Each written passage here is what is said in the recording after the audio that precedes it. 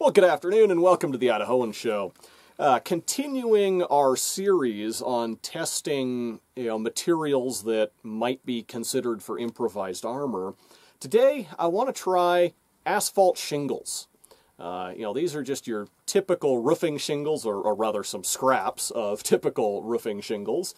And I'm not sure quite what to expect from these, because a roofing shingle basically is a layer of fiberglass mesh and a layer of small gravel, all held together with some tar. And so, you've got alternating layers of, soft deformable tar and strong fiberglass fibers and hard gravel.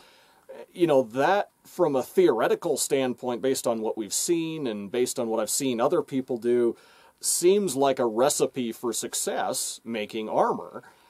On the other hand, when you're re-roofing a house or repairing a roof, you can push a roofing nail through an asphalt shingle just about with your thumb, at least if you're wearing gloves.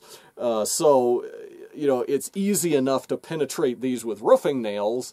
I have a hard time believing intuitively that they would ever stop a bullet.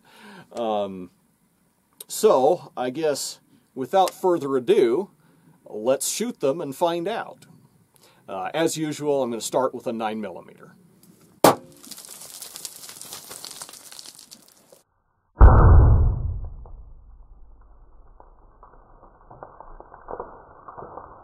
Well, it looks like intuition won this round. There's our entrance hole. There's our exit hole. 9mm went right through about 1.5 inches of shingles there. So this tells me roofing shingles are not a good material for improvised armor. Now, that said, just to see what happens, we might as well shoot it with a .44 as well.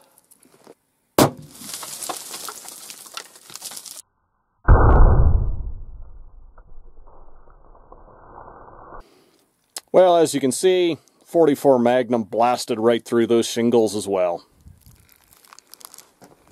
So, in conclusion, if you're trying to build improvised armor, do not use asphalt roofing shingles.